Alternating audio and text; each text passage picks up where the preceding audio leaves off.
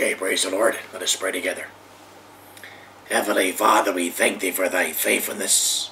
We thank thee as thou hast said that thou wilt never leave us nor forsake us, for being thou with us, around about us as the mountains are round about Jerusalem. We thank thee for giving us this day our daily bread, as thou supply us all of our need, according to thy riches and glory by Christ Jesus our Lord.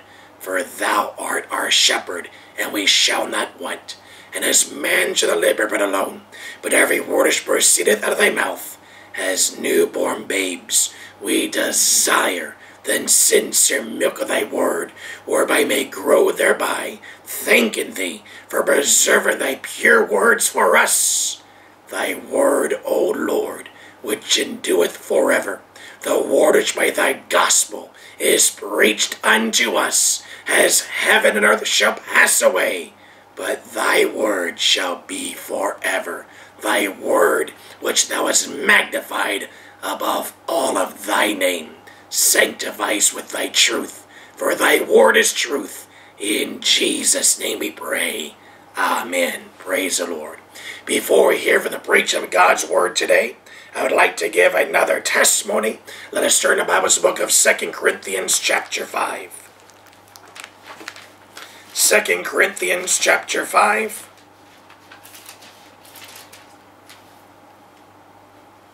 Beginning in verse 20, it is written, Now then we are ambassadors for Christ. Who is an ambassador for Christ? 2 Corinthians 5 verse 17.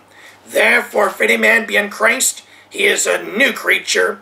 Old things are passed away. Behold, all things are become new.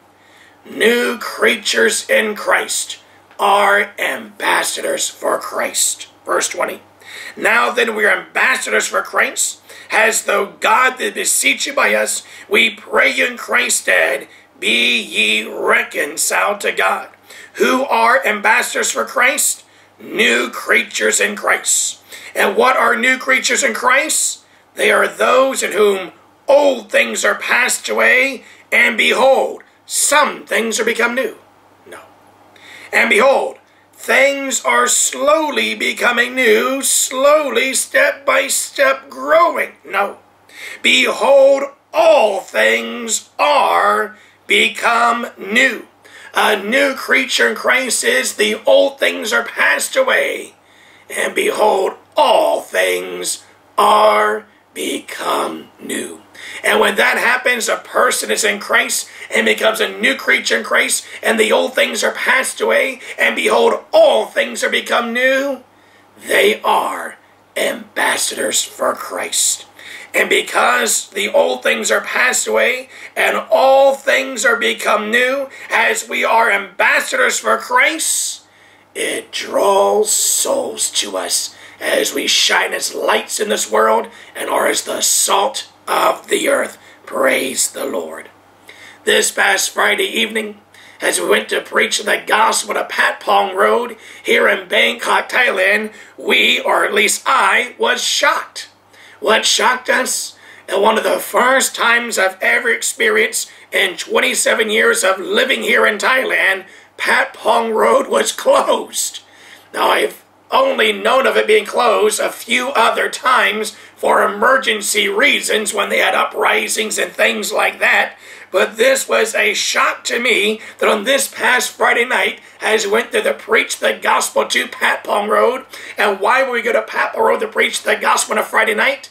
Because before I became a new creature in Christ, before the old things were passed away and all things became new, I used to go to Pat Pong Road on Friday nights to sin, to fornicate, to smoke drugs, to drink alcohol, to street fight, things that would have damned my soul to hell if I had died back then. But praise God, oh, give thanks unto the Lord, for he is good, for his mercy endureth forever. Psalm 136 verse 1, I did not die back then. Back in 1995, I was born again. I became a new creature in Christ. And now when we're here in Bangkok on a Friday night, we go to preach the gospel there on that same road that I used to sin on before, so much so, before I was a new creature in Christ. And then this past Friday night, as we arrived there, Pat Pong Road was closed. They still had the street market, but all the bars, all the signs are all closed. It was dark. It was turned off.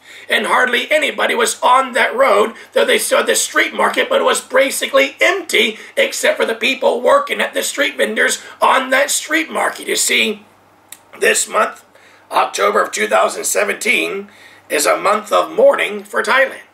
And because this month is a month of mourning for their former king has passed away last year, and they're going to cremate him at the end of this month, and they've made this month a month of mourning, Thailand is now in the dark. Everybody goes to sleep early. There's no parties or celebrations. There's even no advertisements on television. And even on the Thai television, from what I've heard, we don't have a television, but from what I've heard, they've made it black and white or dimmed down even the colors, as it is a time for mourning.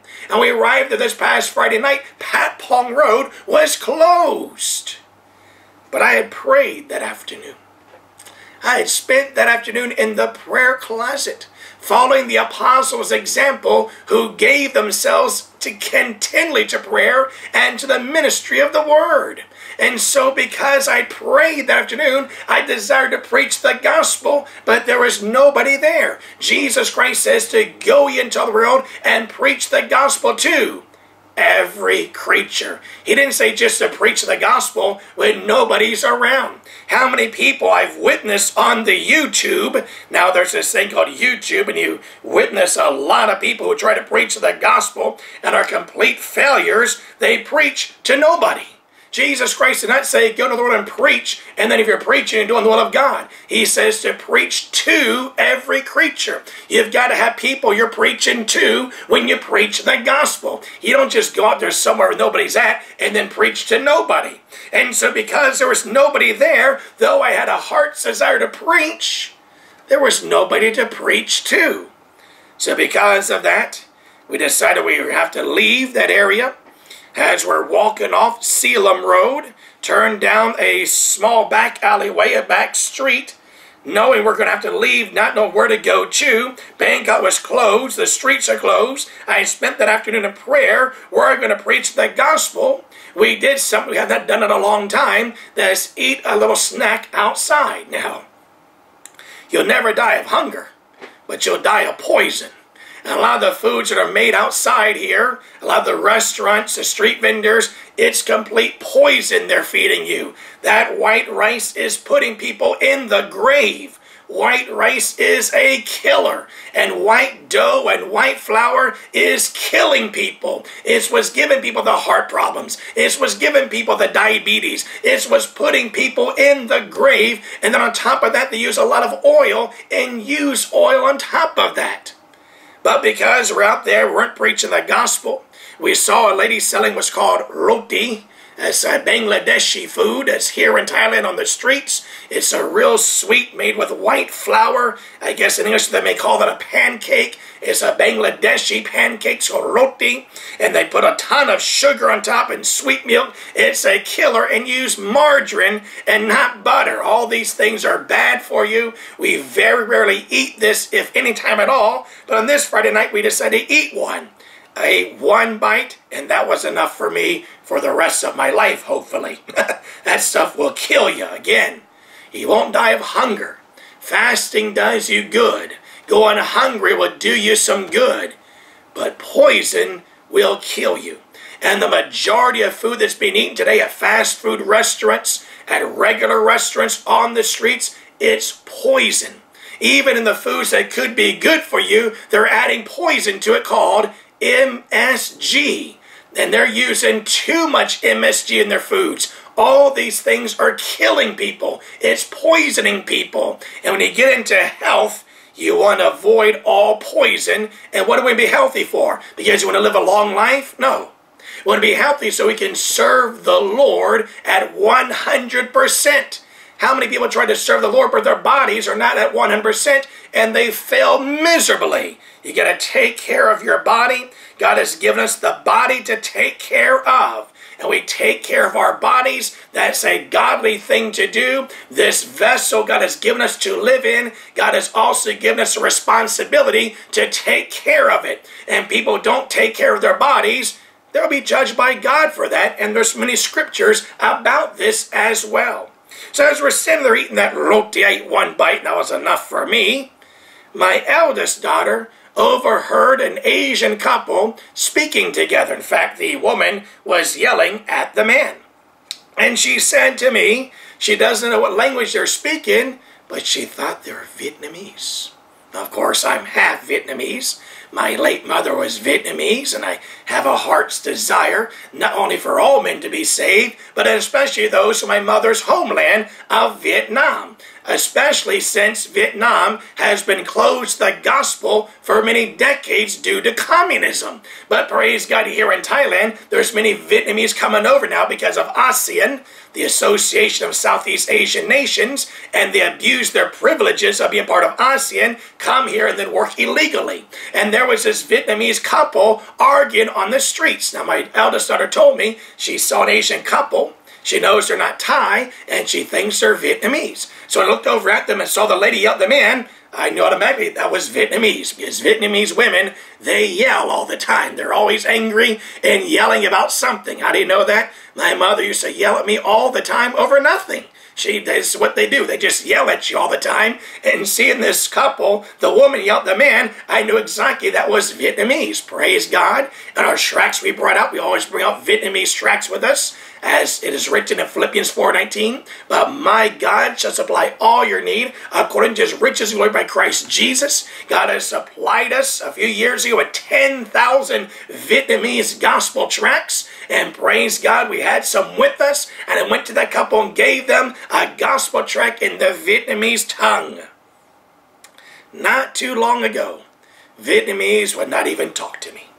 They would have nothing to do with me because I mixed American Vietnamese.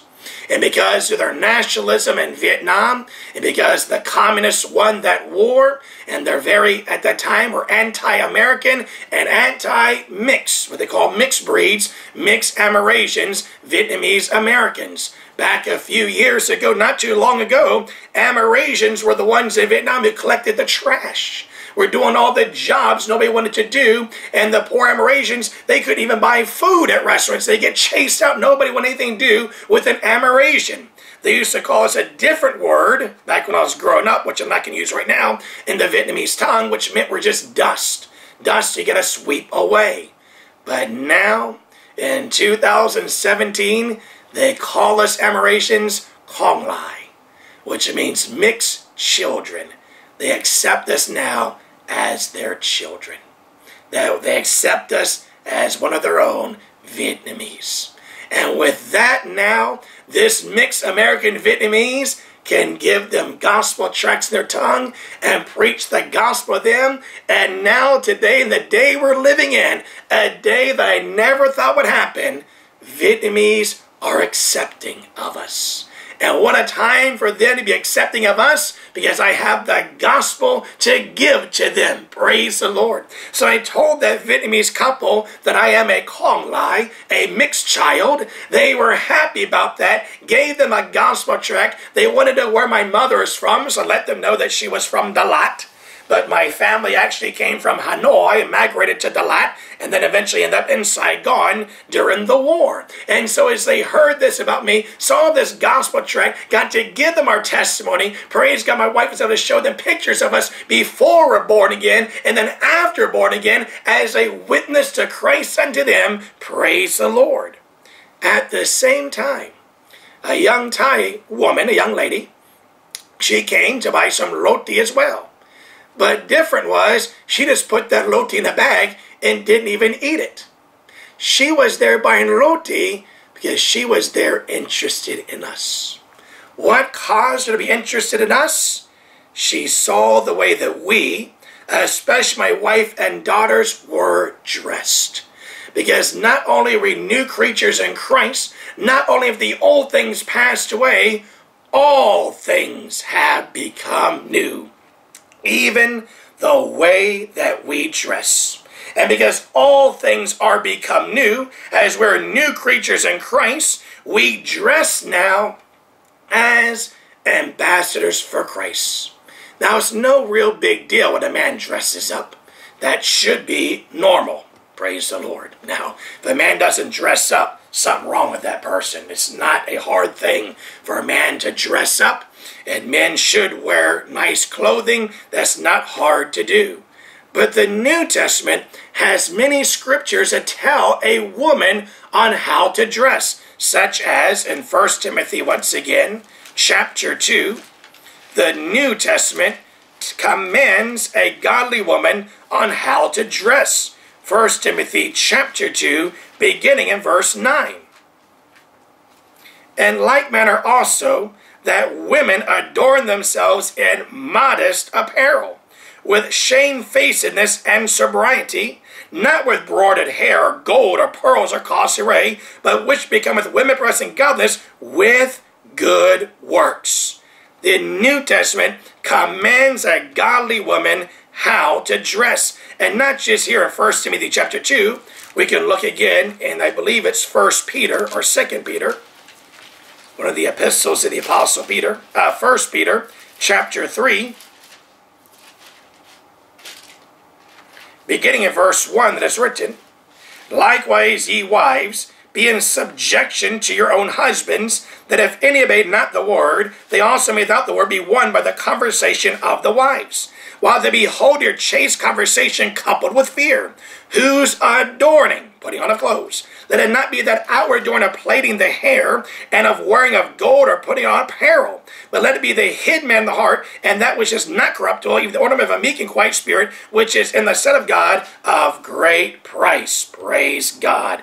The Bible, the New Testament, commands a godly woman on how to dress. And why is that important?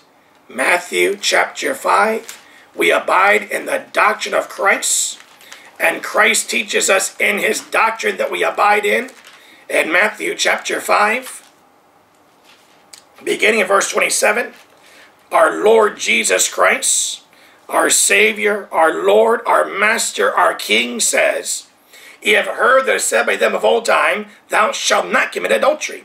But I say unto you that whosoever looketh on a woman to lust after her hath committed adultery with her already in his heart. Now, if it's adultery for a man to lust after a woman, it is adultery if a woman causes a man to lust after them. And how would a woman cause a man to lust after them?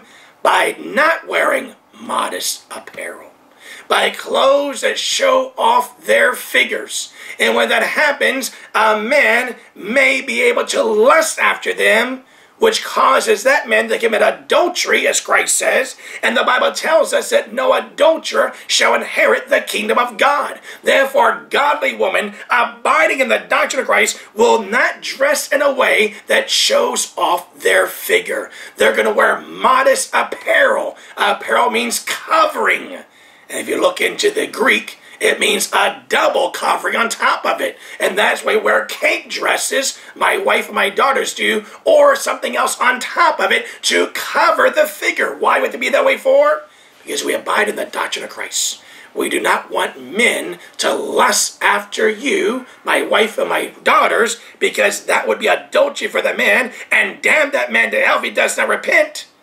And then you'd be just as guilty as well. Therefore, the New Testament commands women who abide in the doctrine of Christ on how to dress. Not only that, in 1 Corinthians chapter 11, it is written. 1 Corinthians chapter 11, verse 15. But if a woman have long hair, it is a glory to her, for her hair is given her for a covering. Now, we don't want to be gloried. We don't want men to glorify us. And as my wife has very long hair, and before we did not know these scriptures and very ignorantly used to not wear head coverings and let her hair down, which goes all the way down to her knees, she would be glorified because of that. Men would be attracted to look at her with that long flowing hair. But praise God, years ago we met some Anabaptists up in Chiang Mai, Thailand. We asked about the head covering. He opened the scripture to us and showed us why you cover your head and especially your hair. And now though my wife has hair that goes all the way down to her knees, she covers it up, as well as my daughters, with a head covering, because we don't want anything to bring glory to us. All the glory goes to the Lord. Therefore, a godly woman not only wears modest apparel, she covers her head. And in particular, she covers her hair. A few years ago, a man tried to accuse me of my wife having short hair. And he took me to these scriptures of all places to falsely accuse me of letting my wife have short hair. I just had to laugh. If they saw how long my wife's hair was, they would probably go into shock or in a heart attack as her hair goes all the way down to her knees. No, we cover our hair. We cover it as the Bible commands us in 1 Corinthians chapter 11. As it's written in verse 10, for this cause ought the woman to have power on her head because of the angels. What does that even mean?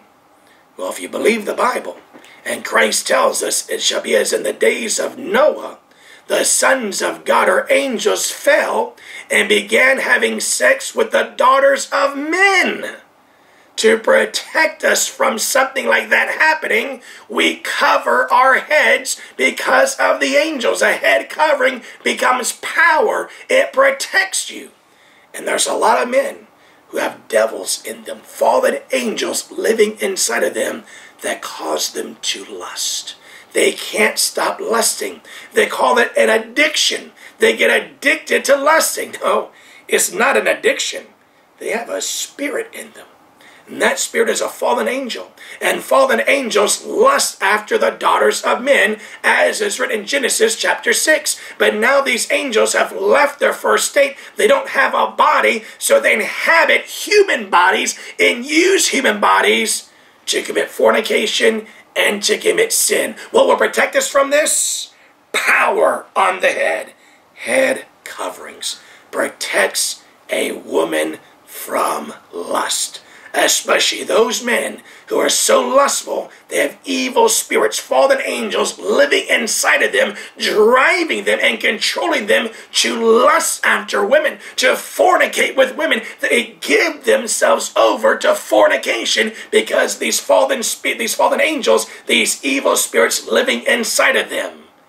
But in this land, in which many are given over to lust and have evil spirits in them, you can be protected as a woman with power on the head, head coverings. And as we've read in some books, and as you've experienced yourself, there is a difference when you go in public with an uncovered head and a covered head. And that was so encouraging. My book we just read last year about a Cambodian woman living in America, got converted to head coverings, and when she started wearing a head covering, nobody touched her, nobody bothered her no more. They're in America, they're so full of lust. Praise God. That's the testimony and the power of head coverings. So this woman on Friday night, this young lady, she saw the way my wife, my daughters were dressed, and she wanted to know who we were. We let her know that we're Christians. Now, though she is Thai, she knew there was Catholics, there was Protestants. Which one are you? Well, we're neither. We call ourselves Christians. No. There's Catholics and there's Protestants. Which one are you? No, we're neither Catholics or Protestants. Finally, seeing that she was not ignorant, she knew of some things, we explained to her that we were what they call Anabaptists. Now we call ourselves Christians, as it is written in Acts chapter 11, verse 26.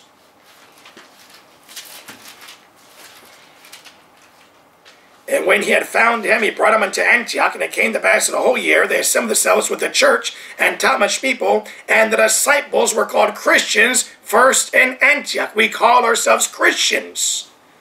But those who are of the Catholics and the Protestants, they called us, since the 16th century on, Anabaptists. And so I let her know that we would be called Anabaptists by the Catholics and the Protestants. Her eyes lit up.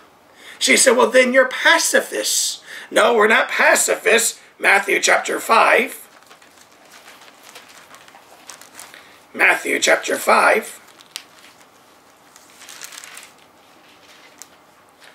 Verse 38. It is written, the Lord Jesus Christ says, "You have heard that it has been said, an eye for an eye and a tooth for a tooth. But I, the Lord Jesus Christ, send to you that you resist not evil. But whosoever shall smite thee on the right cheek, turn to him the other also." And I explained to her that we're not pacifists. We, whom they call Anabaptists, are non-resistant. And I explained to her the difference between non-resistance and pacifism. She was very interested in this. That means she had studied. That means she had read about this. And I explained to her that we're non-resistant because we abide in the teachings of Jesus. We don't just believe in Jesus Christ. We obey his words, his teaching. She said, "Wow, I'm really interested in this. You do what he says?" I said, "Yes." Nobody ever taught like Jesus.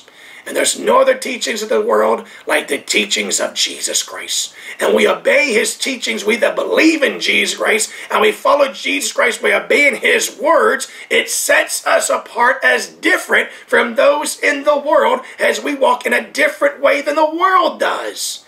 And she said she was very interested in this. Praise the Lord. So my testimony is, because of the way we dress, because we're new creatures in Christ, it draws souls to us. My testimony is this: though I was not able to openly preach the gospel this past Friday night, as Pat Palmer was closed, we still could have been a witness unto Christ, because God still answers our prayers, as I spent that day in prayer, give myself continually to pray in the ministry of the word, and souls are drawn to us, because we're new creatures in Christ, and we dress and act as ambassadors for Christ. And because of this, even this Thai woman who may not have even been a Christian, she knows some things. People are not ignorant. They know things. She's done some studying. She even knew that Anabaptists would be called pacifists, though that's a wrong thing. We're actually non-resistant, but she even knew that much. Praise God. People know things. And when we live outside of this world system, following the ways of the Lord, it draws people to us. There are professing Christians today that think they must be worldly to reach the world. They think they must dress like the world, act like the world, be like the world, and they'll win the world that way. No, it does not do that. We have learned from experience that if you obey the ways of the Lord, follow his ways, those in the world are drawn to us. And we're witnesses unto Christ because of it, as we are ambassadors for Christ, we that are new creatures in Christ, in which old things are passed away, and behold, all things are become new. Praise the Lord. Let us turn again our Bibles to the book of Acts, chapter 2. Once again, looking at this first apostolic sermon found in the book of Acts, preached by the Apostle Peter on the day of Pentecost. And verse 22, the Apostle Peter preaches, "Ye men of Israel, hear these words. Jesus of Nazareth, a man approved of God among you by miracles and wonder signs, which God did by him in the midst of you, as ye yourselves also know." Who was the Apostle Peter preaching to? Once again, we can find that in Acts chapter 2, beginning in verse 9. There in Jerusalem, on the day of Pentecost, 50 days after the resurrection of Jesus Christ, 10 days after Christ ascended back to the right hand of God, because after Christ's resurrection, he spent 40 days on this earth with his disciples, and then ascended back to the right hand of God, for whence he shall come again, and a day and hour that no man knows save the Father in heaven. 10 days later, on the day of Pentecost, as the apostles and the disciples of Jesus Christ were filled with the Holy Ghost, began to speak in other tongues as the Spirit gave them utterance, it drew souls to them. And where were these souls from? Acts 2 verse 9, Parthians and Medes and Elamites and the dwellers of Mesopotamia, and in Judea, and Cappadocia, and Pontus, and Asia, Phrygia, and Pamphylia, and Egypt, and the parts of Libya about Cyrene, and strangers of Rome, Jews and proselytes, Cretes and Arabians. Look at all the people the apostle was preaching to. We don't know how many there were, but it numbered into the thousands. How do we know it numbered into the thousands? Because in Acts chapter 2, verse 41, after the apostle preached that sermon, it is written, then they that gladly received this word were baptized, and the same day there added unto them about 3,000 souls. So we know that there are over 3,000 souls listening to the apostle Peter at this time.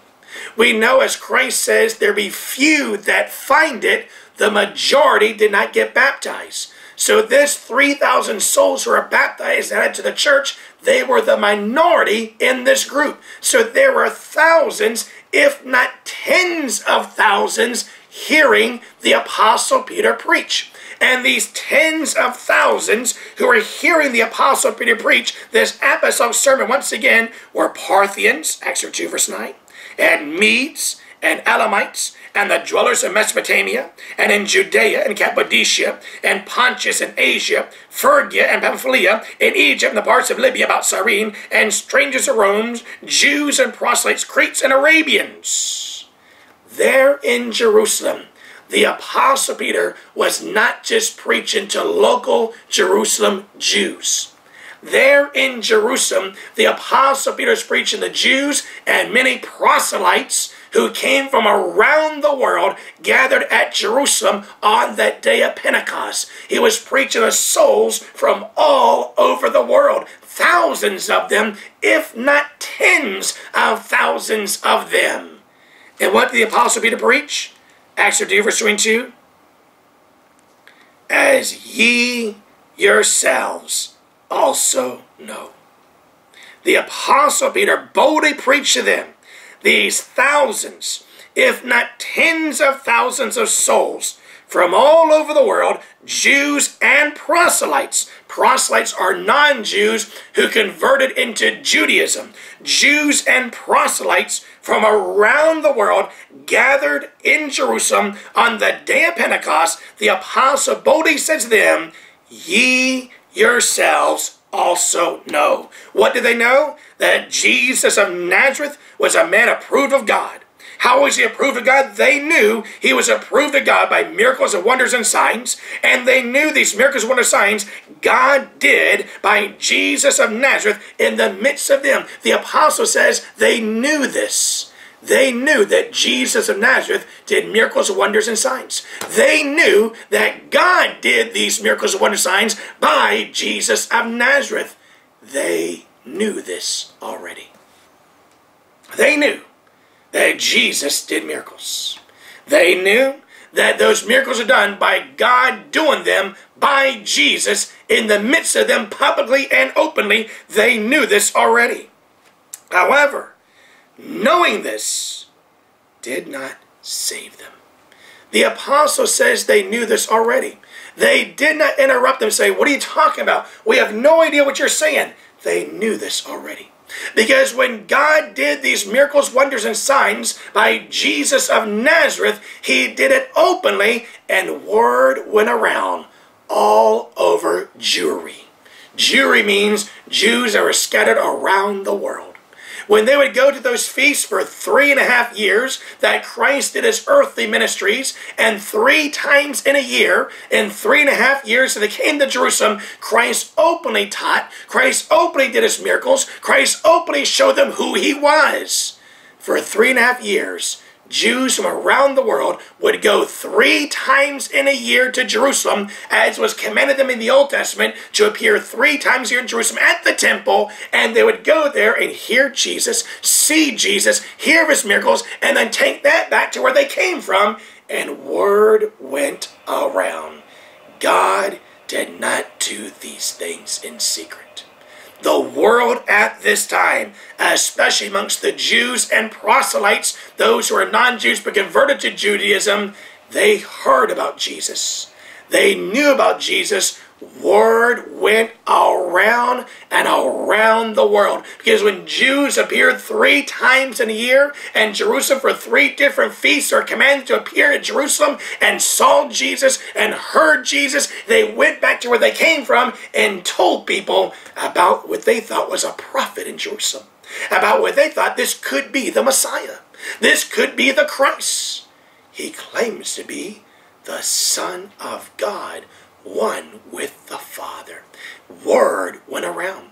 As we read the Gospels on certain feast days, such as the Feast of Tabernacles, on the 8th day of the feast, Jesus showed up in the temple preaching, and the people had gone there looking for him, talking amongst themselves. What do you expect? Do you think Christ will come? Do you think Jesus will be here? They went there looking for Jesus. They knew all about him. They knew about God doing miracle signs and wonders by Jesus Christ. So much so that the wicked King Herod, when Christ was presented before Herod, before he was crucified, Herod was expecting to see some kind of miracle done by him. He had heard so much about Jesus that when they brought him before Herod, he wanted to see a miracle. And then Herod helped for him to be crucified. They knew about him. They knew what God was doing by him. They knew about his miracles and wonders and signs. They knew that Jesus of Nazareth was a man approved of God, and no man could withstand that. They knew God was on his side. They knew God was doing miracles by him. They couldn't come against that. They knew this already, but it did them no good. I've met many missionaries here in Thailand from around the world, especially South Korea, the Philippines, and especially my home country, the United States of America. And many of these missionaries will have what they call a mission statement. That is a statement of their mission here to Thailand, and they must have a mission statement to raise up support. So how do you know that I have no support? I have no mission statement. If you ask me what my mission statement is, I'll just look at you funny. I don't have a mission statement. But these missionaries, in order to have support, they must have a mission statement. And the supporters will ask them, what is your mission statement? And for many of them, these missionaries that meet here in Thailand from around the world, their mission statement will always include to make him known, to make Christ known. And for many missionaries, that is their mission. They want to make Jesus known. They want to tell people about Jesus. They want to make him known. And they will go to schools, and here in Thailand, the public schools are open to the gospel. You can go to public schools in Thailand and preach the gospel. Years ago, back in the year 2006 or 2007, I went with a group of young men to Sangkhlaburi, that's in Kanchanaburi, Thailand, on the border of the Thai-Burmese border. I went there to preach the gospel, and one young man who joined us was going to do chalk drawings. He had this teasel, is what we call it, right? Teasel, where you draw on. Is that what that wooden thing is called?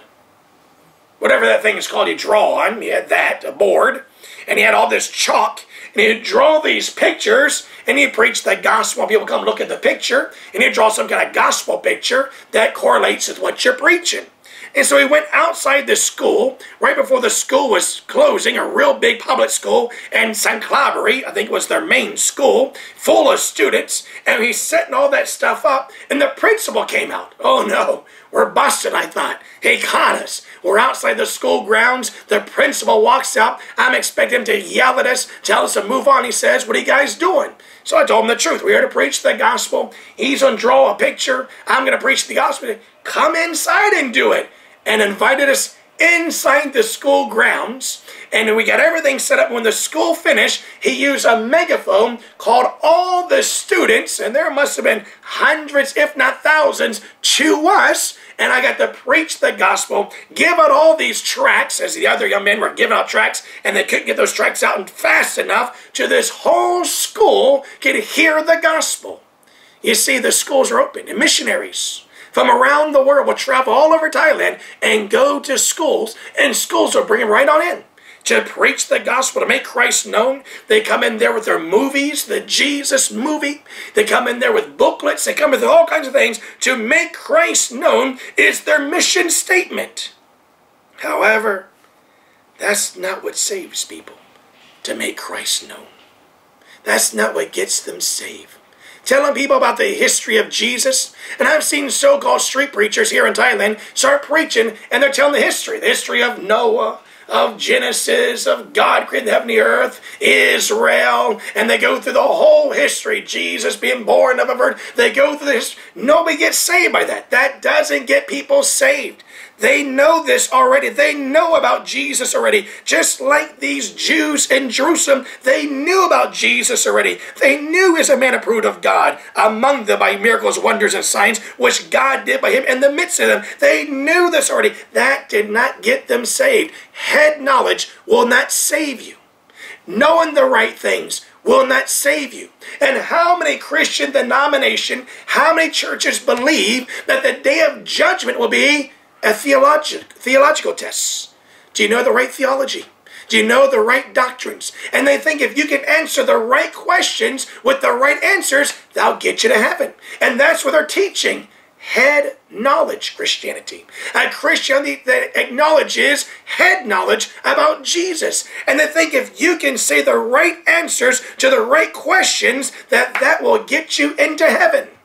How many hypocrites we meet who think they're going to go to heaven though they're living in sin, all because they know the right answers. I know about Jesus all right. I know the gospel. I know this. Why they're drinking alcohol, while they're smoking drugs, while they're living in sin and lust, and they think because they know about Jesus, they know the gospel, they know the Bible already, that will get them to heaven.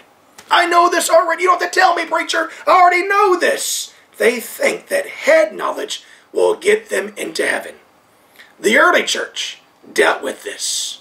And what did the early church call those professing Christians who were hypocrites, who are on the way to hell, committing sins, but thinking they're going to go to heaven and have the right head knowledge? What did the early church call them? Gnostics. And what does Gnostic mean? It means somebody who bases a religion on knowledge. Gnostic, gnosis, means to know. Gnostics were those who based their whole religion on head knowledge. As Jesus Christ says of a Gnostic group in Revelation chapter 2 once again. This was a group of professing Christians. They were following a deacon who had had the apostles' hands laid upon him. Today we'd call that an ordained minister. This ordained minister from the apostles, whom the apostles laid their hands on, named Nicholas, he started a sect. And that sect was called the Nicolaitans. And what did Jesus say about those Nicolaitans? Revelation chapter 2, verse 6. But this thou hast, that thou hatest the deeds of the Nicolaitans, which I also hate. They did deeds that Christ hated. In this church, it was the church in Ephesus, Christ said they had this one good thing about them. They hated those deeds, the deeds of the Nicolaitans. They had the right head knowledge. In fact, they're following Nicholas, a deacon from the early church, a man in whom the apostles had laid their hands upon, an ordained minister, we call that, a reverend, a man who'd been ordained by the apostles, an ordained deacon. That's what they'll call him today. And Nicholas, this man who'd been ordained by the apostles, he taught a doctrine that caused those who followed his teachings to commit deeds that Christ hates. Revelation chapter 2, verse 15. Christ, in speaking to the church in Pergamos, sorry about that. Christ, in speaking to the church in Pergamos, says, in verse 15, so hast thou also them that hold the doctrine of the Nicolaitans, which thing I hate. He hated their doctrine, because their doctrine produced deeds that Christ hates. And those doctrine producing deeds that Christ hates caused Christ to be against them. And the early church writers called the Nicolaitans one of the, what they called, Gnostics. And they explained that Gnostics were those who had head knowledge Christianity, but it did not manifest in their life. They looked like the world. They acted like the world. They sinned just like the world. What made them different than the world was they had head knowledge. head knowledge Christian. They knew all about Jesus. They knew the Bible. They knew the gospel. They knew it all. And they based their religion on knowing the right things. But their deeds were not of God. They would do things that Christ hates. Things that Christ spoke against, such as lust, which Christ calls adultery, divorce and remarriage, which Christ calls adultery, such as covetousness, which the Bible calls idolatry, such as hate, which the Bible calls murder. They did things that Christ spoke against. Therefore, he hates those deeds. They were workers of iniquity. They knew about Jesus. They knew all about Jesus. But it did not get them saved. In Acts chapter 2, verse 22, the Apostle Peter preaches this first apostolic sermon in the book of Acts to Jews and proselytes. Those are non-Jews who are converted to Judaism.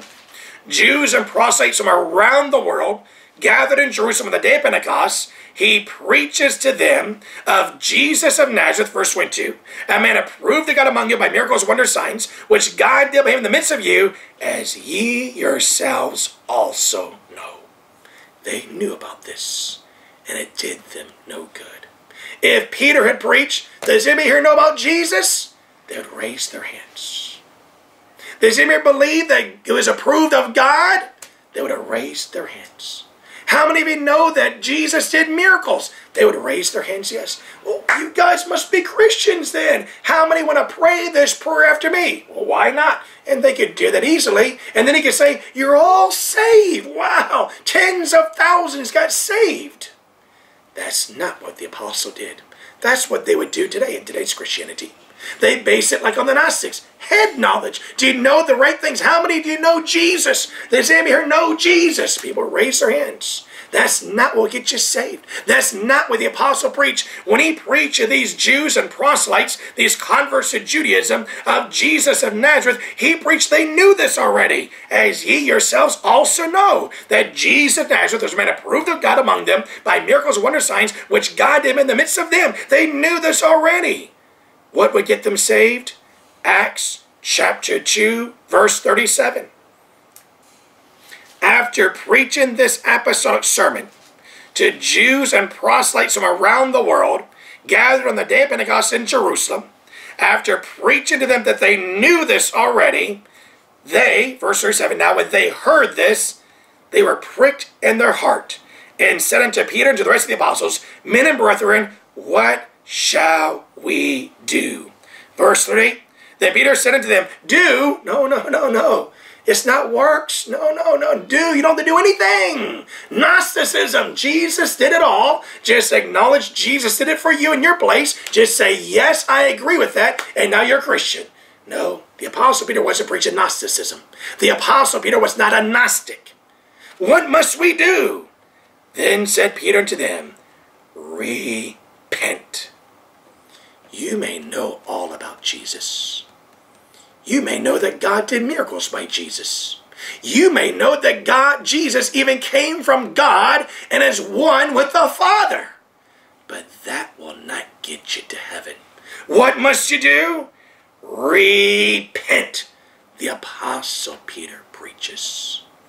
Except ye repent, ye shall all likewise perish.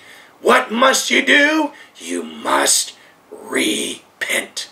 A gospel without repentance will damn your souls to hell. Preaching of Jesus without repentance damns souls to hell. What must people do to be saved? They must first repent. And if somebody is preaching a gospel without repentance and preaching nothing but head knowledge, they're doing what the early church called deceivers. The Gnostics did.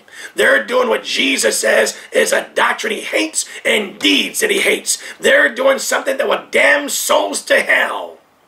No, you must repent. Christ did not come into this world to call the righteous, but sinners to repentance. Christ called sinners to repent. The Bible says, for thou shalt call this name Jesus, for he shall save his people from their sins. He saves no one in sin. He saves you from sin. And if you want to get saved by Jesus Christ, you must first repent. You must repent. And it's something you do, because they asked the apostles, men and brethren, what shall we do?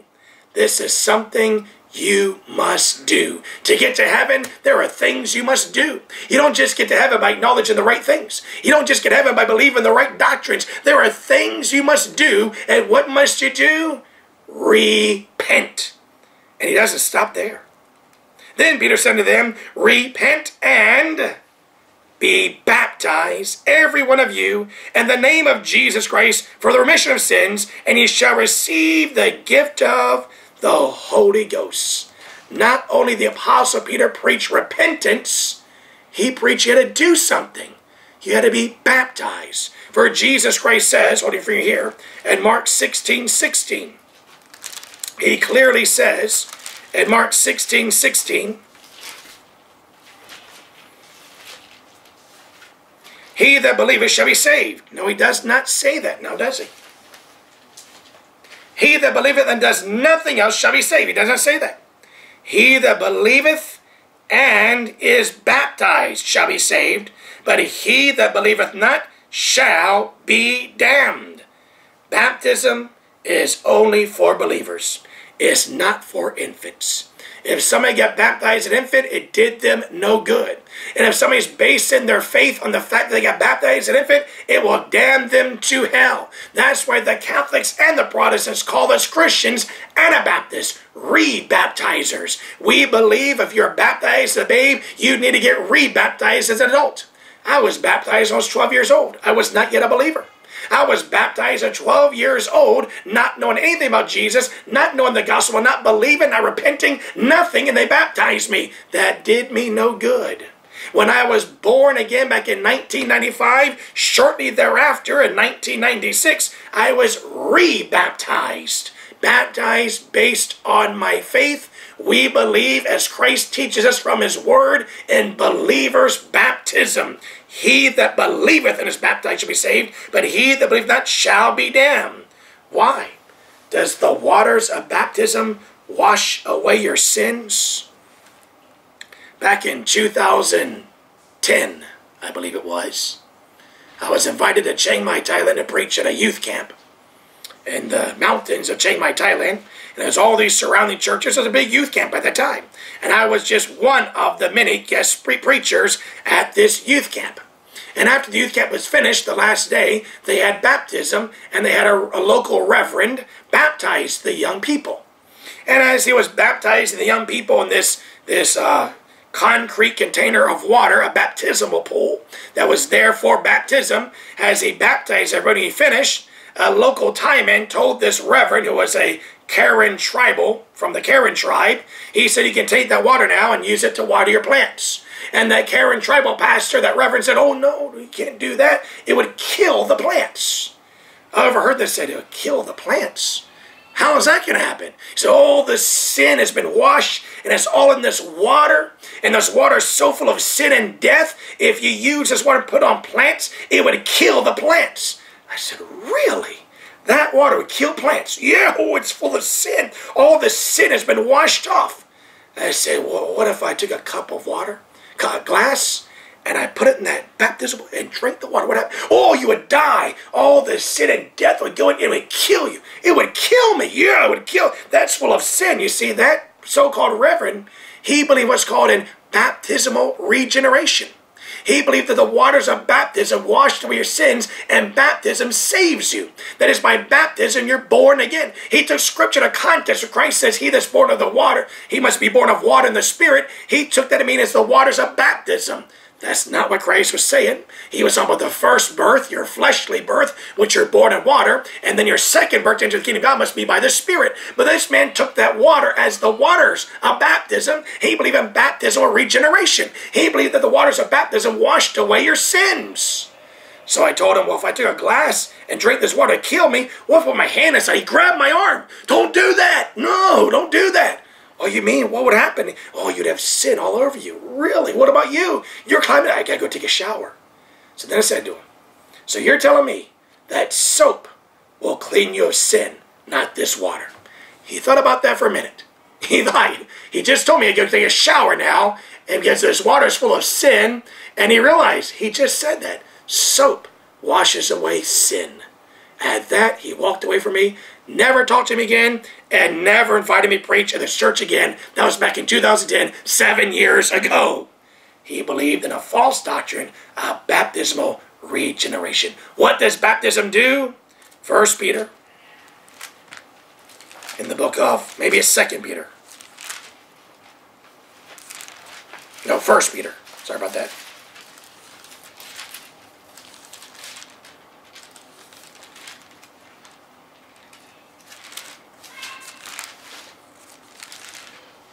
First Peter chapter 3, verse 21.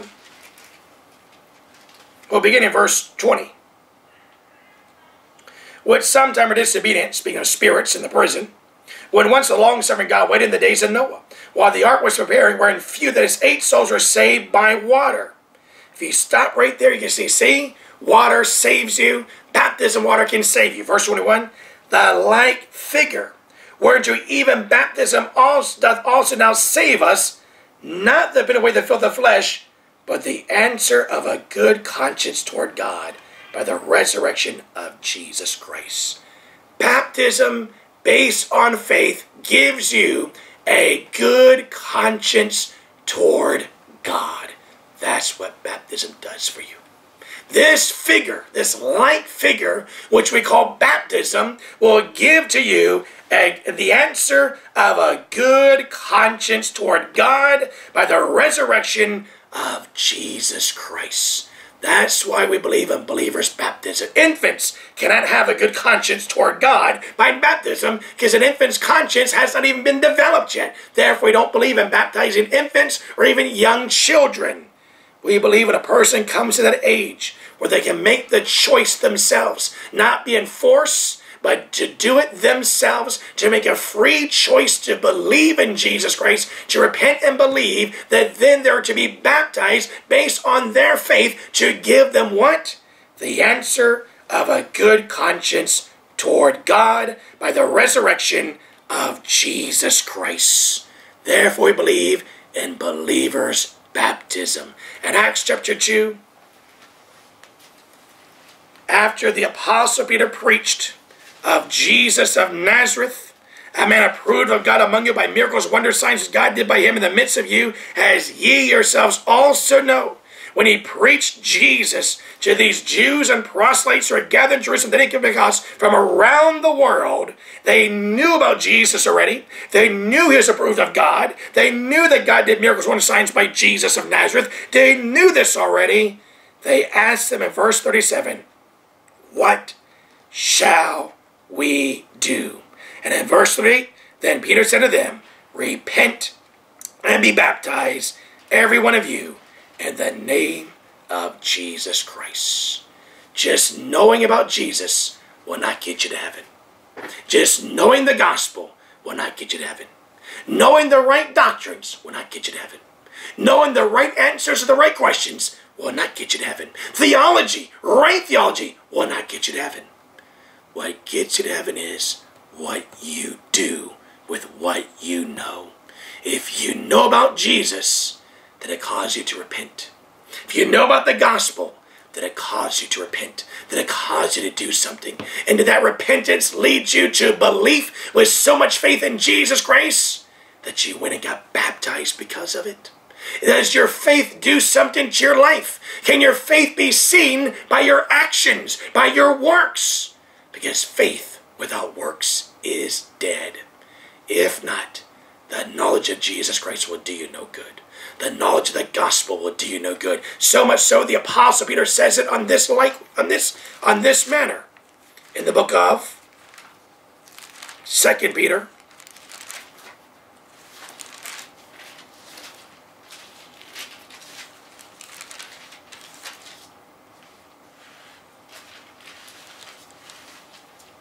Verse 21.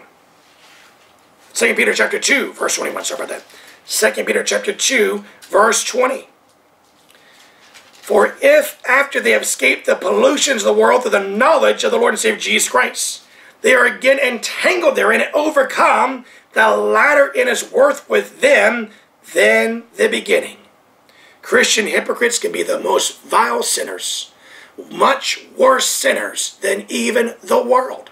The world, as evil as the world is, they still have a standard.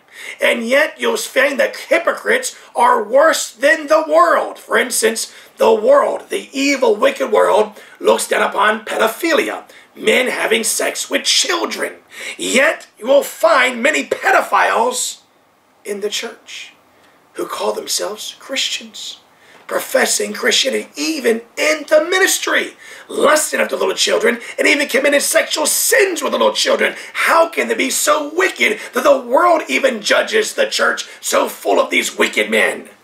Because the apostle writes, under the inspiration of the Holy Ghost, for after they escape the pollution of the world through the knowledge of the Lord and Savior Jesus Christ, they are again entangled therein and overcome. The latter end is worse for them than the beginning.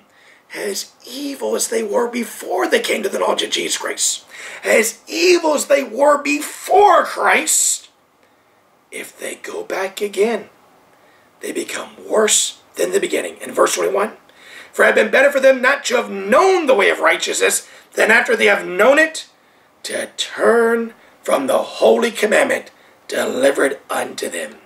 But as happened unto them according to the true proverb, the dog is turned to his own vomit again, and the sow that was washed are wallowing in the mire. That is some scary words for those who base their Christianity on head knowledge and not on action, not on deeds, and not on works. You show me your faith without your works, the Apostle James says, I will show you my faith by my works. Head knowledge Christianity will not get you to heaven. Knowing the right things will not get you to heaven. Knowing the right doctrines will not get you to heaven. It all depends on what you do with Jesus Christ. What you did with the gospel. What you did with the doctrine of Christ. Therefore, in the apostle to preach these men from all over the world who knew of Jesus of Nazareth, who knew that God did miracles and wonder signs by him, who knew there's a man approved of God, he preached to them that they needed to repent and that they needed to be baptized in the name of Jesus Christ for the remission of sins. And if it was true of those Jews back then, it's true of professing Christians today who base their salvation on head knowledge. You must repent. As Jesus Christ says, repent ye and believe the gospel. For Christ says, except ye repent, ye shall all likewise perish. Let us pray together. Heavenly Father, as thou hast magnified the word above all of thy name, we thank thee for thy word which endureth forever. The word which by thy gospel is preached unto us. Sanctify us with thy truth, for thy word is truth. In Jesus' name we pray. Amen. Praise the Lord.